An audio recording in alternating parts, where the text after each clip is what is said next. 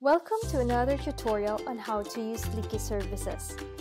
In this video, we are going to show you how to deposit fiat to your Lykke account using bank transfer. To begin with, log into your account on the web and go to Funds.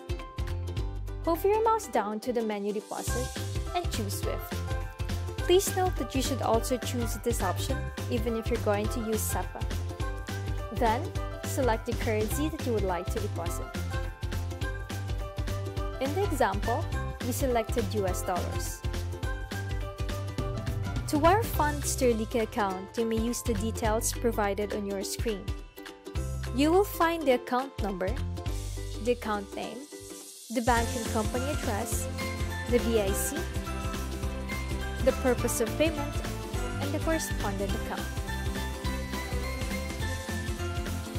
The purpose of payment is a unique code we generate for each account to identify your deposit as yours.